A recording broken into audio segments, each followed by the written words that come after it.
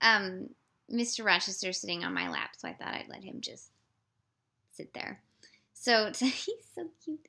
So today's Noirvember was Guilty Bystander, starring my favorite Zachary Scott and Faye Emerson. The only version I could find was a pretty bad public domain version, which is too bad. It's a pretty good movie. It's from 1950. It was directed by Joseph Lerner and is one of the last, if not the last, screen performances of Mary Boland, who was in like a million things, including The Women. You know, look her up. You'll be like, oh yeah, her. What a happy cat.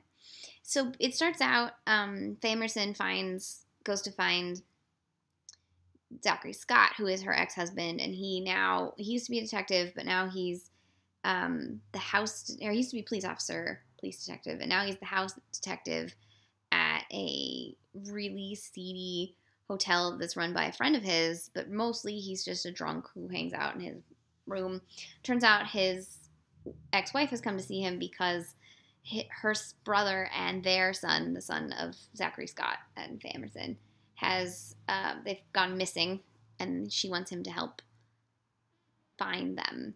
And that goes the rest of the plot. And I don't really want to go into the rest of the details because it's a lot of twists and turns and things, and it'll spoil stuff. But if you like Zachary Scott, as I do, you'll enjoy him. It was kind of nice to see him as the like anti-hero as opposed to the villain, because he's often the villain in movies like Mildred Pierce. And Faye Emerson is so beautiful. Another movie with the two of them is Mask of Demetrios, which is like from like 10 years earlier and highly recommended. It was only 120 minutes, but it felt a lot longer. Like the pacing's a little slow.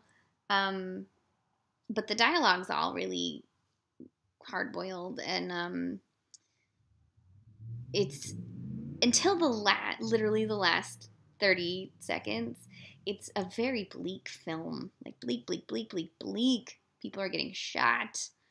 People are, everything is gross and seedy and dark, and it's like nighttime all the time, basically. And then it has this like happy 50s ending, and you're just like, really? Makes me think, the studio or whoever was putting it out was like, we need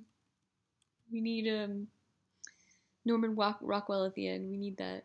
So, yeah. It had a score by Dmitri Tiomkin, who's fantastic. Like, he's one of the great old Hollywood composers. So, 1950, Guilty Bystander, definitely a good Noirvember pick.